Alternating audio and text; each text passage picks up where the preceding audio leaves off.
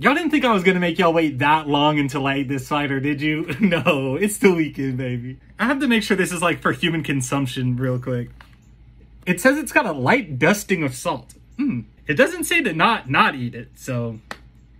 They're hiding something under this barcode though, and I'm really like, what is this?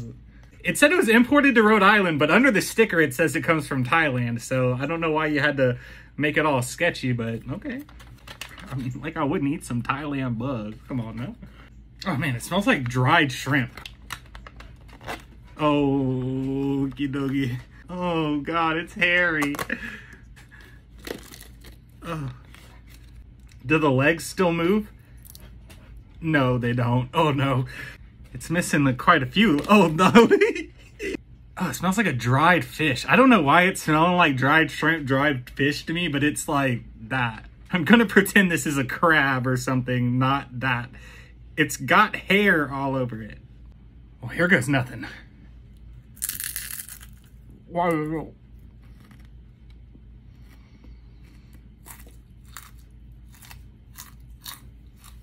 is it so crunchy?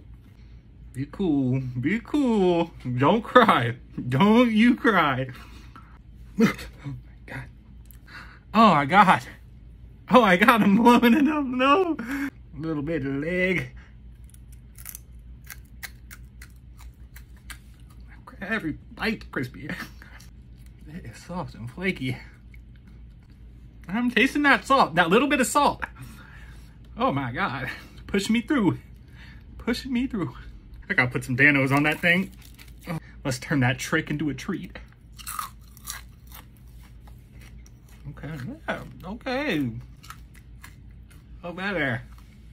That's a little more like food now. All right, black. Oh my god, my poop's gonna be black. Here you go.